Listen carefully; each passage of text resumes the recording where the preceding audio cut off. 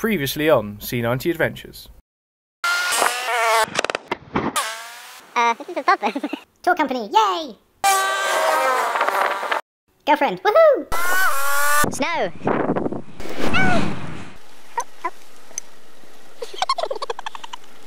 That was brilliant. Let's ride Alaska to Argentina. Whee! The story continues. The story continues. So, me and Rach were in Alaska, and so were our two Hondas, and after half an hour and a $10 customs charge, the bikes were ours. Right. Go! I now pronounce this crate open. Ta-da! Yay! Yay! Woo! Right, get our bikes out. With the weather on our side, I took the lid off the box, and then me and Rach set about taking the bikes off of the pallet, putting them on the ground ready to assemble. The second that Rachel's bike touched the ground though, it started pissing it down. It rained so hard we had to build a shelter out of the box and bubble wrap that the bikes came in, but eventually we built the bikes, put them all together, except my front mudguard, and headed off to find a campsite. When we got to the campsite, Rach put on an inner tube as a fashion accessory, and we realised that we had rather a large amount of crap to fit on the motorcycles. Somehow we did it, and I really don't know how. It took us so long we actually killed a large part of the campsite with our tent, which we had to apologise for, but eventually we were off and ready to explore America. Towards the end of the day we started looking for a campsite, but instead found this awesome empty public use cabin that you can sleep in for free.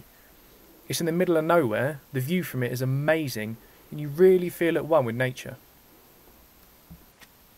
Here we see the elusive naked March washing in a cold lake. It's very rare to see him naked in real life, but luckily his arse is all over the internet. There it is! Fly on my willy. Of course we weren't normally wild camping in the tent, which usually requires some form of off-roading to find a nice hidden spot. Up to this point though, Rach had only actually done 3 days of off-roading and hadn't quite perfected her skills yet. Good afternoon, Rachel. Hello! What are you doing down there? I just fancied a rest. It looked like a nice place to sit. But wild camping is worth it. You just need to make sure you know your surroundings. In Alaska there are lots of animals that want to attack humans, and lots of humans that want to attack animals. If you go for a piss in the night, be careful where you put your penis. I'm an animal.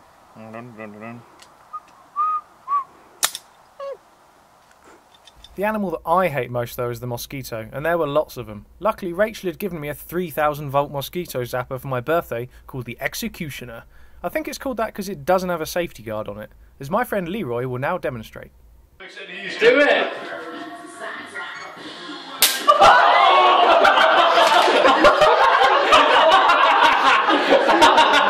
I got that on camera. Oh, Leroy. Anyway, it gave us something to do. So what's this evening's entertainment? Death. Killing mosquitoes. Die. My batteries are running out. Look at the smoke. Oh. Whoa.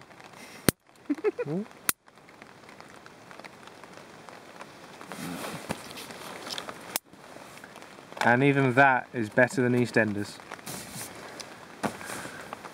And with a much more in-depth storyline. Die.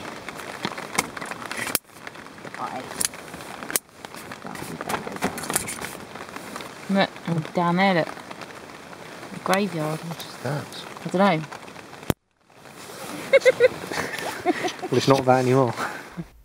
Anyway, back to motorbikes. We were heading north from Anchorage to get to the Dalton Highway so that we could get to the northernmost road in North America at Prudhoe Bay and get to the Arctic Ocean. From there, we can start our ride south and ride the entire length of the Americas from top to bottom, which is a long way. So we continued our ride and eventually made it to the start of the James Dalton Highway. So what is the Dalton Highway? Well, it's a 414-mile off-road route that connects Tarmac to the Prudhoe Bay oil fields at the Arctic Ocean. There are 3 petrol stations along it with massive gaps between them. The road was also featured on the BBC series World's Most Dangerous Roads, in which Charlie Boorman and Sue Perkins drove it in a 4x4. So Rach and I put on our world's most dangerous roads expressions. I noted down the very complex speed limit, and we were off. Now, we were a bit nervous about riding the Dalton. Bikers have serious accidents on it every year, and we were told that a biker crashed and broke his leg on a gravel section just the previous week. So we decided to take it steady and take in the scenery instead of rushing. And far from being the death road that we'd been told about, we were finding it to be a mix of mediocre tarmac, some loose gravel, and smooth mud. And instead of needing the recommended top spec suspension, the 90s were coping just fine. We were, though, being very wary of the trucks. We'd been told by a lot of bikers they try to force you off the road and throw rocks up at you, so we always slowed down or stopped when we met them. Eventually, after 115 miles, we entered the Arctic Circle, which being summer was a lot different to the last time I was there in Norway. Another thing that was different was the amount of food that we were carrying. Now, I'm happy to live on pot noodles, but Rach likes this thing called nutrition, and filled our top box full of it, and nutrition is heavy. Fuck me. Do you want a hand?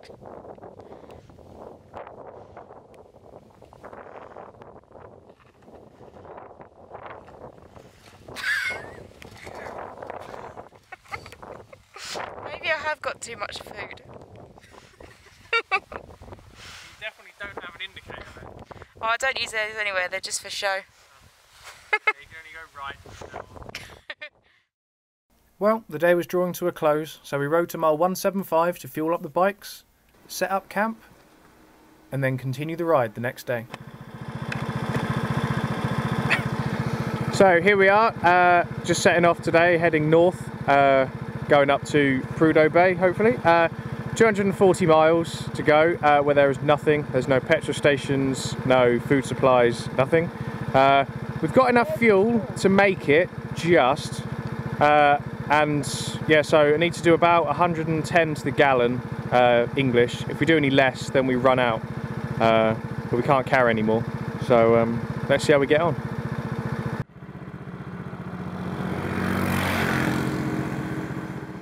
So we set off around midday and started to notice cute little furry things at the side of the road. And also running across it. And when we took a break from riding, we spotted one of these furry things run under some metal sheeting, so I went to investigate. I didn't know if they made a noise though. Fucking hell. That scared the shit out of me. Did he have teeth?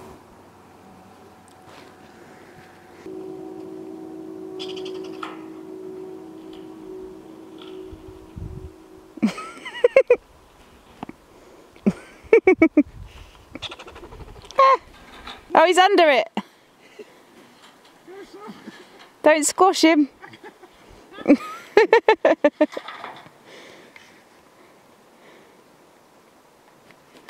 love his tail. Whoops, this is supposed to be about motorcycles. But they're so cute!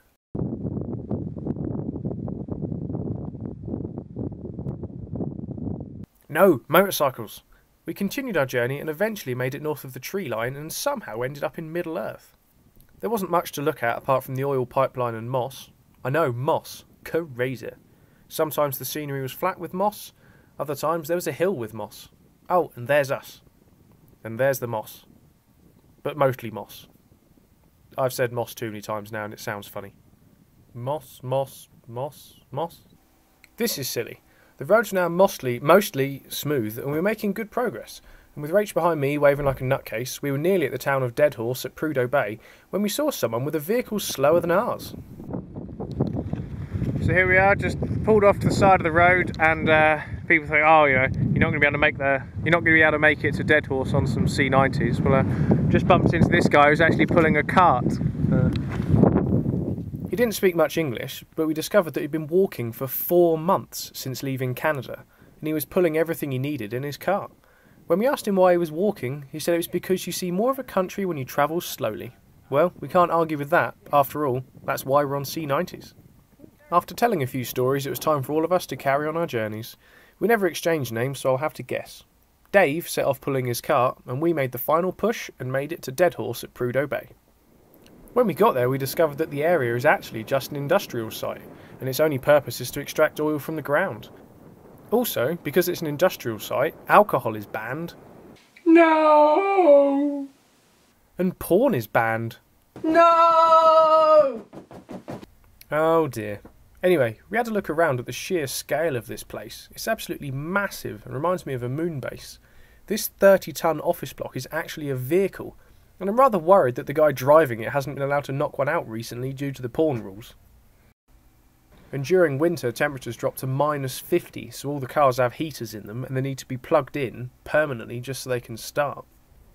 And the ground here is actually permanently frozen, so when they bring the warm oil up, you have to change pumps regularly or the permafrost will melt and the whole area will collapse. Well, I found it interesting anyway. We found out that we couldn't actually take our bikes to the shoreline and we had to take a bus. Ugh. But needs must, and we were determined to get to the sea. So, hello everybody, welcome to the Arctic Ocean, the northernmost tip that we can get to. You join me next to the water, which is very, very cold, next to this sack of dead animals, or whatever they might be. And yeah, from here we can only head south, which is downhill, so we'll go even faster on our bikes. And yeah, welcome along to the chaos.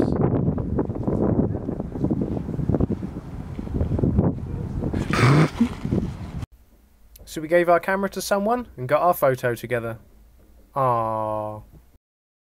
After the bus tour we bumped into some awesome guys who asked us if we needed anything fixing. Well, the massive amount of food on Rachel's bike had finally caused the rack to snap, so they welded it up for us. Wicked! And after becoming tired from all this excitement, we decided to treat ourselves to a hotel. The price was way out of our budget, but they have a brilliant way of putting you off camping. Doot-de-doo, here I am now magically wearing a helmet and shoe covers. I'll just look at this price list. Oh pooh, that room's far too expensive. I'll just turn around and look at this piece of paper. I'll take it. So we spent 6 days' budget on the room and took our stuff inside. The only reason we paid that much is because it included unlimited food. It's going to check my dad was.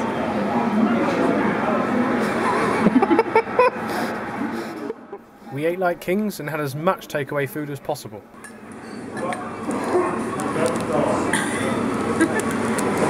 Why are you doing that? Saving space. My top box blue does that. Doesn't save weight though. So we gorged ourselves on free food, and eventually someone changed the TV channel. Hi, and welcome back to another exciting episode of World's Most Dangerous Road.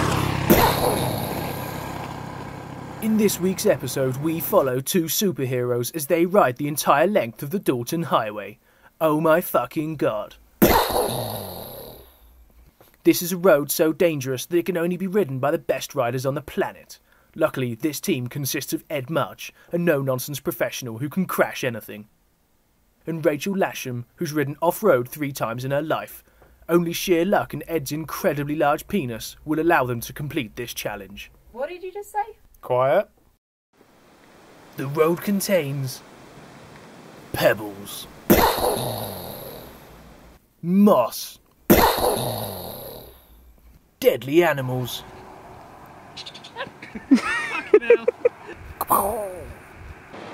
really long straight roads with no junctions for cars to pull out in front of you,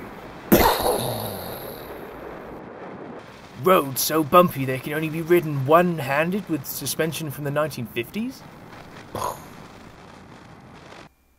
But there's massive potholes that you'll only see if you look where you're going. Or they put signs up to warn you if the road's bad. Oh, come on, this is so not dangerous. Who even wrote this crap? Even the deadly trucks slowed down and waved as they passed them. And when it rained on their return journey, sure, the mud ended up slippery, but because they're on small, light bikes, they just ended up doing donuts in the road and having a great time. I mean, they're on smooth road tyres for fuck's sake, and Ed's still filming one-handed. I've had shits that are more dangerous than this. I mean, you've got 2 choices. Either these 2 riders are unbelievably talented, or it's actually just a long road with bumpy and squishy bits. Fuck this, do your own voiceover. I'm going down the pub. And now in a change to our scheduled programming, we bring you a new series. when people don't know they're being filmed.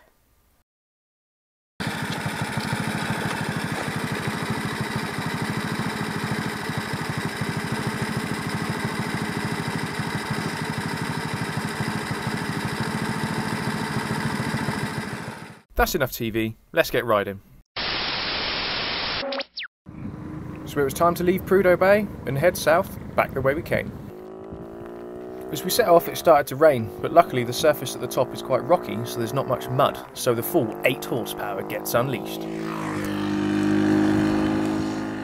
It was as we got further south and into the green valleys that it turned muddy, but as that awesome TV programme showed, the mud actually made the Dalton Highway more fun.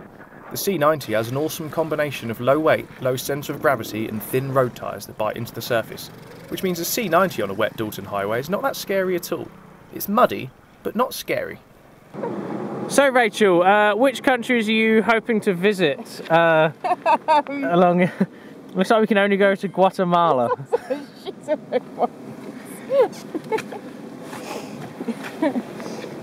it's quite fun. Is this terrifying? I am so terrified right now.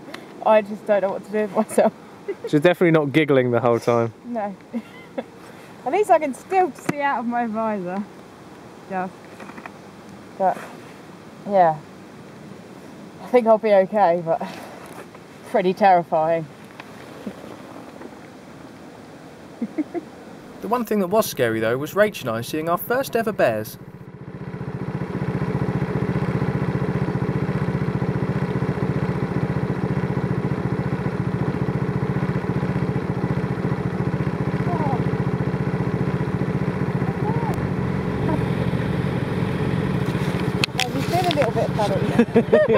I'm okay watching from here. Yeah, I didn't know what to do. They're very cool. That could make me feel a bit funny. Well, there we go. Wow, a little baby. A little baby bear. Right, wow. Right, well let's drive the next 200 metres pretty fucking quickly. Right. We'll be alright.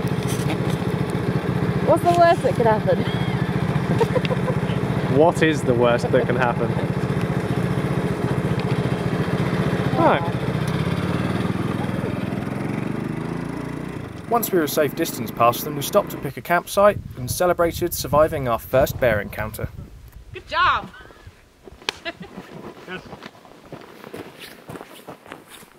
Oh yeah, and camping this far north in summer does mess with your head a bit. So Ed, it's very, very light. Yes. Like this light. Would you like to tell everyone what time it is? It's 10:30. At night? At night, yes. Not in the morning. Yeah, so good luck at getting to sleep. Yes, I'll try my best. I might put my helmet on with the sun visor down in a minute. You might have to. It should protect you from the mozzies as well. Good night. Good night. And that was it. We set off in the morning and did the last miles and completed the Dalton Highway. After 820 miles of mud, tarmac and gravel, we went from clean and smiling to muddy and smiling. We'd seen some new things, made some new friends, and dispelled a few myths. And that's where I'm going to end this video. The Dalton Highway is actually a nice long easy road. If you ride at a sensible speed and slow down when the surface changes to gravel or mud, you'll be fine and you'll have a blast. But if you ride too fast for the conditions, or your bike's too large and it rains, you're probably on borrowed time. Life's too short to rush, take your time and have a laugh. Stay safe guys, see you next time. Well, there we go. Thanks for watching guys, I hope you enjoyed it. This is actually the most favourite video update that I've ever done. My most professional as well I think, even though it's just me on my little laptop. Yeah, if you enjoyed the video, want to say thank you and want to help future free video updates coming, then there's the PayPal donate button on my website and the link is here. And also there'll be a link in the description to the actual web page to go with this video so that you can see all the pictures and stuff and behind the scenes. So yeah, that'll do. Sorry for the delay, but it took a long time because of all the explosions and everything. And yeah, wicked.